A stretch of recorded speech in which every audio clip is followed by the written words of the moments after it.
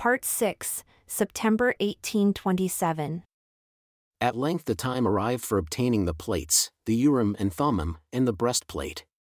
On the 22nd day of September, 1827, having went as usual at the end of another year to the place where they were deposited, the same heavenly messenger delivered them up to me with this charge, that I should be responsible for them. That if I should let them go carelessly or through any neglect of mine I should be cut off. But that if I would use all my endeavors to preserve them until he, the messenger, should call for them, they should be protected. I soon found out the reason why I had received such strict charges to keep them safe, and why it was that the messenger had said that when I had done what was required at my hand he would call for them. For no sooner was it known that I had them than the most strenuous exertions were used to get them from me. Every stratagem that could be invented was resorted to for that purpose.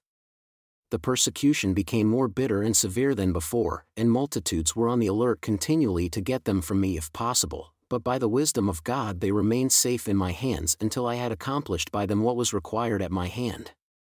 When according to arrangement the messenger called for them, I delivered them up to him and he has them in his charge until this day, being the 2nd day of May, 1838.